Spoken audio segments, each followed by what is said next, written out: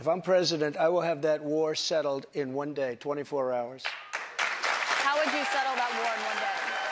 Because I'll meet with Putin, I'll meet with Zelensky. They both have weaknesses and they both have strengths. And within 24 hours, that war will be settled. It'll be over. It'll be absolutely over. Do you want Ukraine to win this war? I don't think in terms of winning and losing. I think in terms of getting it settled so we stop killing all these people and breaking down this country. Now, can I just follow up on that? You said you don't think in terms of winning and losing. Mr. President, can I just follow up on that because that's a really important statement that you just made there. Can you say if you want Ukraine or Russia to win this war?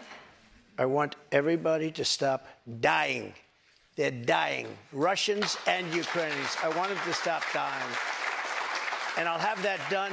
I'll have that done in 24 hours. I'll have it done. You need the power of the presidency to do it. But you won't say that you want Ukraine to win. You know what I'll say? I'll say this. I want Europe to put up more money because they're in for 20 billion. We're in for 170, and they should be.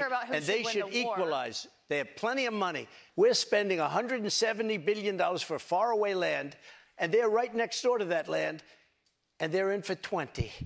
I don't think so. Do you believe that Putin is a war criminal?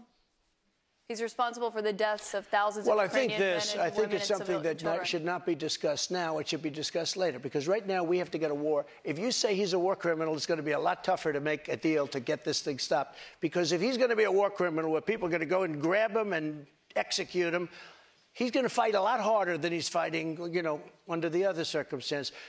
That's something to be discussed at a later date. Right now, we want to get that war settled.